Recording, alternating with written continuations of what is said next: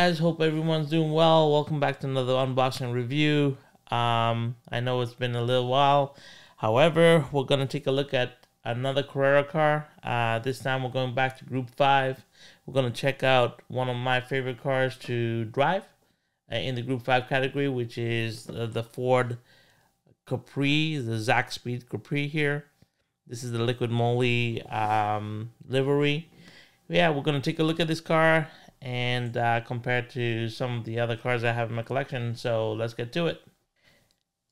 So as you can see, this is a digital car. It is obviously the liquid Moly livery, car number 55. Obviously the Zakspeeds became prevalent in German touring car racing or Group 5 racing in 1981. That's when this car kind of dominated the scene before it was banned, and the regulations and restrictions became tighter. But let's take this car off the base. So to do that, obviously there's just a screw at the bottom. If we undo that screw, we can take this car off the base here. So one thing to note here is that if you want to race this car, make sure you don't race it on anything 2x30 or higher, or 1x30 bank turns. It just won't go. All right, let's get to a little bit of history. So right here was my first ever Group 5 car I ever bought. It was in 2008. I saw this Jägermeister sideways Ford RS Turbo from Zakspeed. And this livery obviously was so iconic, and I picked it up. This is a sideways car, so I don't know if, sideways was very prevalent in 2008. It made a lot of competitive racing cars, and as you can see, has a floating monopod design. And this one has an upgraded 46 RPM King motor. So this is meant to fly, and it did. As you can see, there's lots of magnets. At that time, I was very heavy into magnetic racing. I was just, it was all about speed, not so much control at that time. But this is, the first ever Group 5. My first ever Group 5 car. Before I bought the Kramers and the Moby Dicks and all that, this was the first car I ever bought. So, many years later, coming back into obviously stock car racing and being now heavily involved in it recently, when this is the first Ford Capri that I saw from Carrera, so I had to pick it up. Now, I have a bunch of other liveries in my collection, and just as a little bit of information, when I find a car that I like from Carrera, I normally buy one digital version, and then every subsequent livery that I find, I normally buy it in the analog version of it. So that way, if I do want to switch up bodies, I can. Not too much, it's not too much trouble to switch up bodies. But we're looking at the Ford Capri right here from Zakspeed. My favorite part of this car has to be the headlights. So this has, 4 headlights, 4 lights in the front here. But my favorite thing is the cross in the middle of the main headlight bulb right there. It just looks mean. Everything about this car, the aero package on this car is insane. And it just looks like planted, ready to go. But it can be a handful to drive, and we'll get into that later. But starting from the front, we have an integrated front splitter into the body, so it's really, really, really, really deep front splitter going straight into the body here. You can see a lot of wide fender arches here, both on the front and the rear, because these are very heavily modified aero cars. So from the driver's side profile, the first thing you'll notice, and the first thing that always caught my attention when I looked at these cars, were the wheels. These are really deep. Look how deep that wheel is, and really, really, really well done. So they're BBS style wheels, deep dish, inset. I love these wheels. I think this is one of my favorite Carrera wheel of all times. And I wish I could see it on more cars besides the Ford I mean, I have it on the Ford RSs as well, but you know, this is really just a gorgeous wheel. But anyway, we're digressing. So as we flow through the driver's side of the vehicle, you'll notice there's a side exhaust port here. You'll see the liquid Moly design going through the vehicle here with the swirling of the greens, dark green, light green, as it progresses through the body. We have a bunch of logos on the bottom here, and now car number 55 is predominantly shown on the rear quarter panel there. We get to see the driver. The driver is wearing a white racing suit, red gloves, and a white, red, and black helmet. And you can see him clearly in the driver's side right there. As you sweep back to the rear of the vehicle, you can see the another really cool feature, which is the really short rear wing, very different from the GT3 cars that we review. And then you see the integration of the spoiler to the body of the vehicle. Very smooth lines once again, very crisp in movement. Looking at the top of the vehicle, we start from the front spoiler. You can see the big Carrera logo on that. As we move up to the hood, you can see the flame designs from the liquid Moly pattern. You get the red and the blues on the white livery. Makes for a really cool, iconic car. It's really nice to shoot in photography-wise. Getting speed shots with this car is really awesome. We get the liquid Moly banner on the top of the windshield there. And then as we get the Zakspeed logo on the roof with the Carrera, big Carrera badging again on the roof again on the rear. As I sweep back into the rear window, nothing major through the rear window, you know, simple design, and back into the rear spoiler. And then we get into the rear of the vehicle. You can see how wide this vehicle is. I get the really, you know, the square headlights from the Ford RS there, but you can see how wide the arches are to the vehicle.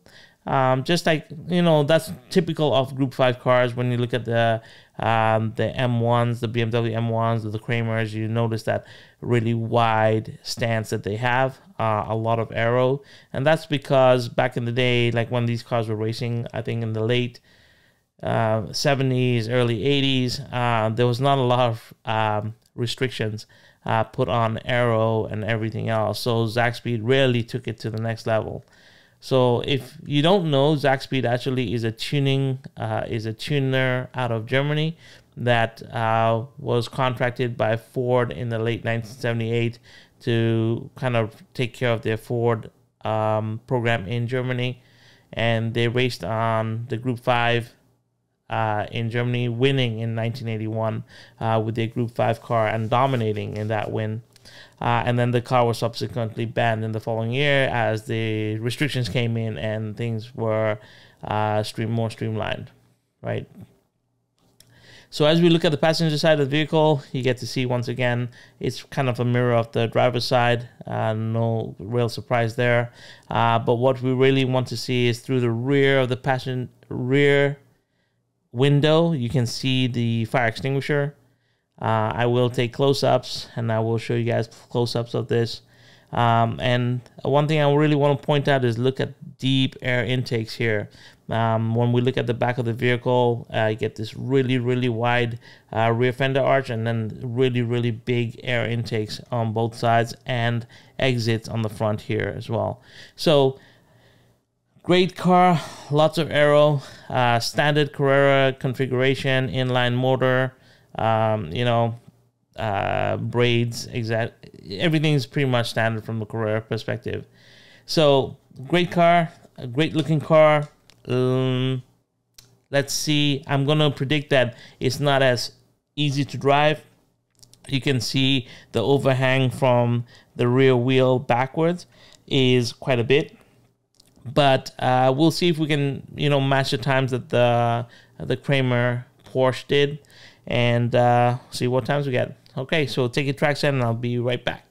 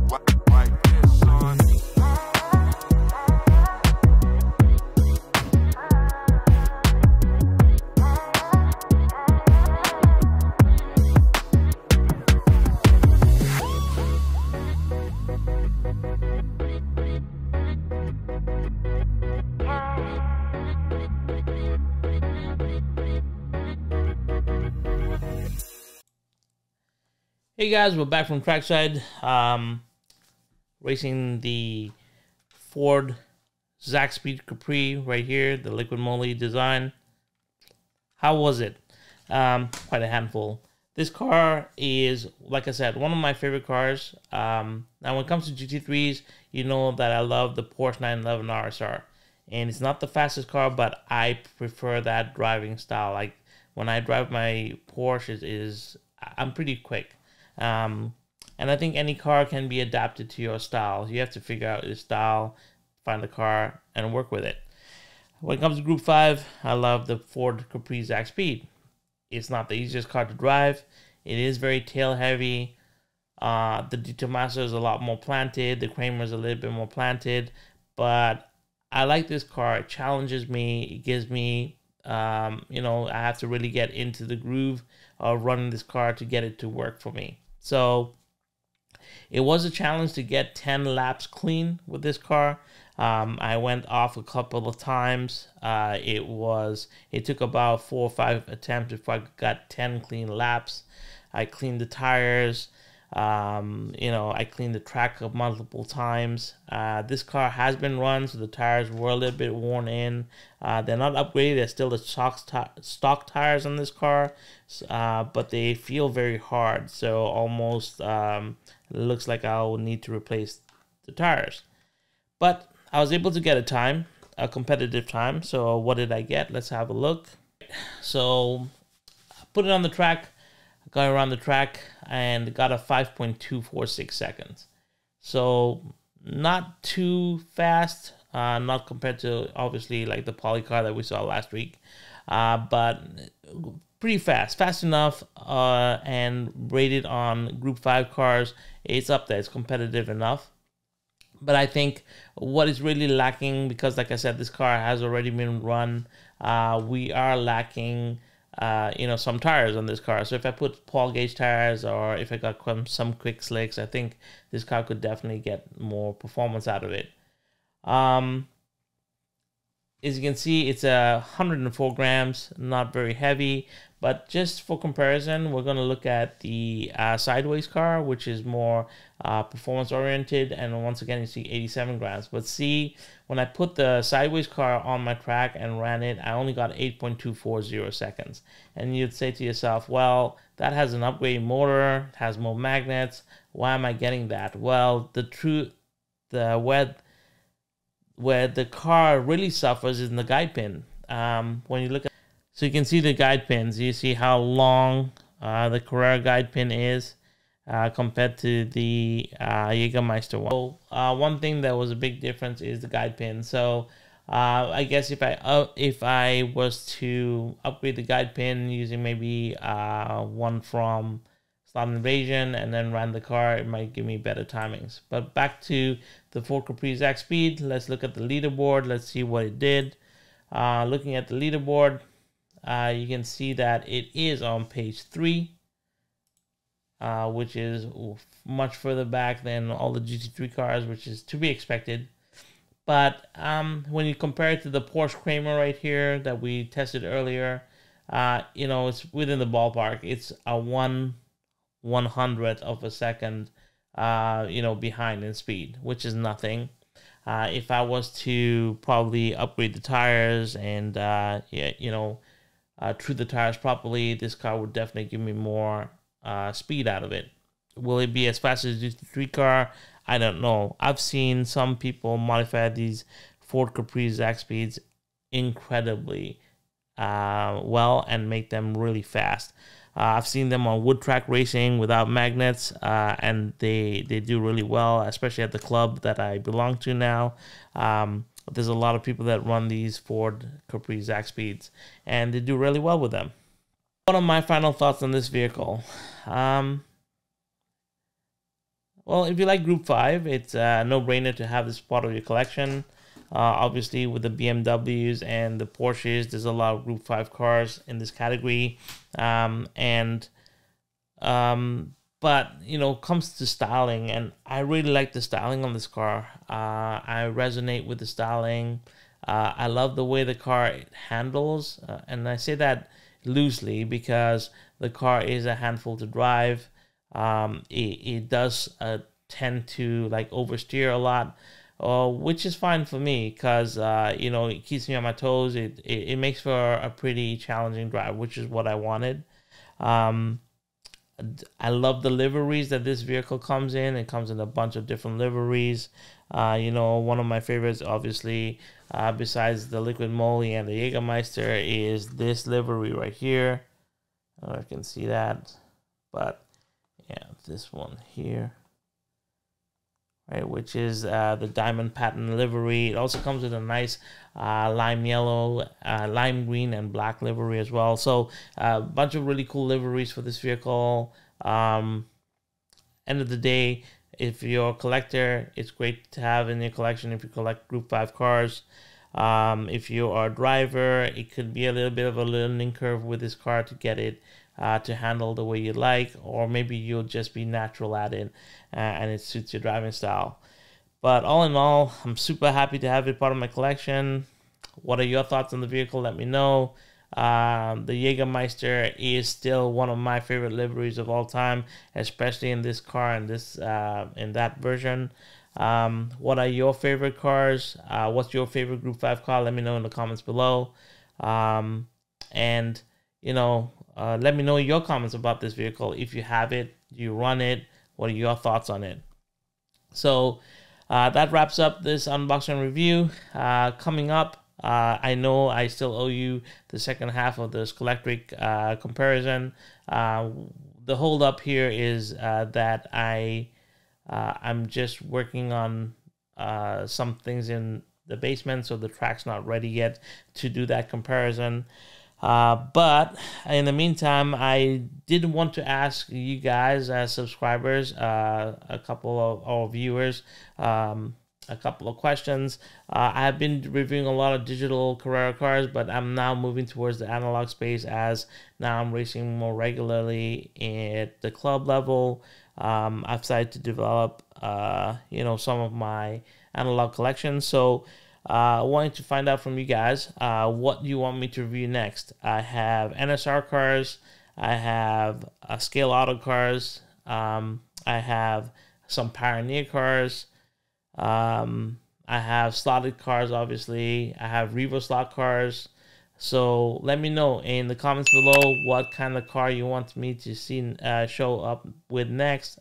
I have a huge NSR collection as well, so let me know. You know, give me some insight. It helps me choose what I do next. But until next time, I hope you guys are doing well, and we'll see you and have fun on rails, guys. Take care.